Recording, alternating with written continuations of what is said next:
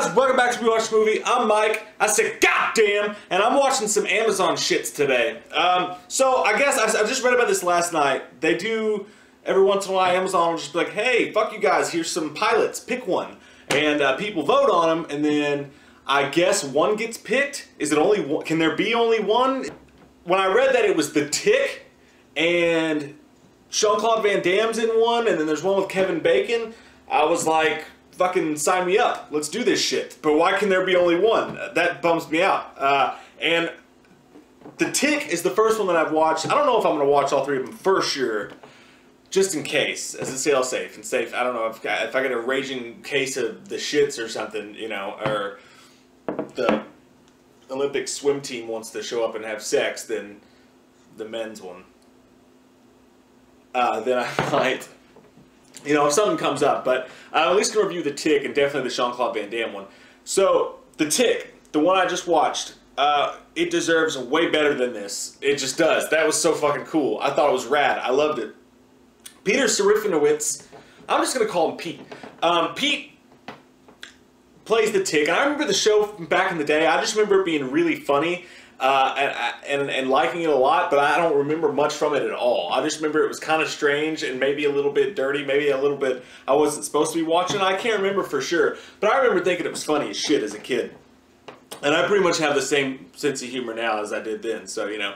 But I figured I'd probably like it. Plus, Pete is a pretty funny dude. Pete Serafinowicz.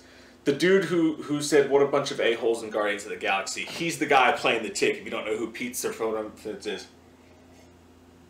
Cox. But yeah, so it's also got this other kid in it, and basically it's mainly follows this kid around who's delusional and sees stuff sometimes. He's not sure if the Tick's real, but some bad stuff happened to him when he was a kid. I won't get into spoilers. And he lives in this cool world where superheroes are like almost athletes, or the Kardashians or whatever. Like, they're always talking about them on the radio stations. They're always in the news. Whoopi Goldberg is, I fucking hate Whoopi Goldberg, but she's interviewing a superhero on her couch talking about him. And he allegedly killed this Magneto-looking bad guy. But this kid still thinks that he's alive, and he has a personal tie to him because of some bad shit that happened when he was a kid. And yeah, it's The Tick. So the guy who the show centers around, you kind of see it through his eyes. You don't see it through The Tick's eyes. He's cool. Like, he does a good job wherever. You feel terrible for him. He lives this kind of dungy life.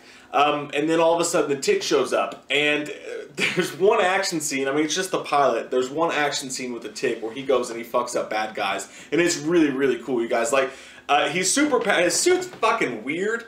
Like, his suit, you know, it's supposed to be a joke, kind of. It's not supposed to be so realistic, but they did a really good job with it. Like, the suit looks very strange. You can almost see him moving uncomfortably in it, even when he's fighting bad guys. And like when he bends over, you can like hear the rubber squeaking. And then the antennas move on their own, which is creepy in its own right. But his voice is what I want to talk about. His voice is fucking epic. I didn't think about this beforehand, but what this turned out to be was fucking Anchorman in a superhero movie, because his voice is dead on some Ron Burgundy shit. At one point, he does something cool and blows up some shit, and you just hear him from afar go, "Tell it from a mountaintop!" And I shit my pants in laughter. Like, literally, like, I like dad laughed for like 5 fucking minutes. I had to like pause it. It made me laugh so fucking hard. But yeah, it really, just the way his voice works, sometimes it doesn't sync quite right. Like when he's in action and they're shooting at him, and you can tell that some of the stuff's a little bit low budget, but they did a really good job making the effects practical as hell in this. But when he's walking through and they're shooting him and the sound's real loud, they still have to project his voice to have that deep, "I'm the Tick!"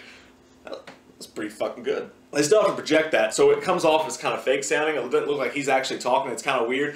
But guys, I love this. I fucking hope to God that they keep doing this. Like, I think you guys are going to love it too. It's got some cool, dorky superhero stuff. Like, all the bad guys you can tell are like straight, almost rip-offs from other movies and stuff like that. I swear to God, there's some superheroes in this. You see a plane, and it reminds me straight off of a Superhero Squad, like the thing that the squatties roll around in sometimes. It looks cool. I love how it looks like they're just toys come to life.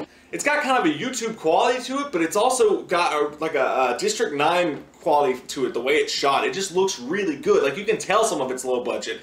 but it still looks really good and practical. I think we just miss, with all the fucking horseshit CGI going on today, I think we just missed the way practical effects look. So even the ones that didn't cost as much look really good, and they do look good. I say low budget, I don't mean it looks like crap. I mean it looks like it's supposed to look. Like it's kind of funny, but realistic enough that you can get into watching it.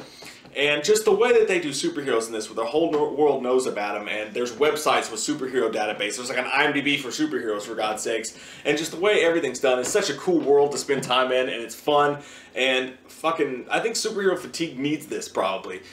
Something just crazy and out there like this. And Pete, you did a great fucking job, Pete. He's awesome as the Tick. It was hard to replace the first guy's voice. He did such a good job of it from what I remember. It was such a distinguishable voice, but I think it's fucking fantastic. So definitely watch The Tick, guys, and it's going to be, I mean, I love Jean-Claude Van Damme, and I cannot wait to watch him and his show. I bet it's going to be fucking hilarious, but if it's good, I'm going to be really bummed almost, because do you have to pick between these two? Like, what is that shit? The Tick should be easy. It should just get a pilot and they should run with it. It's fucking awesome. So please, go watch The Tick on Amazon. If you have Amazon Prime, you get it for free.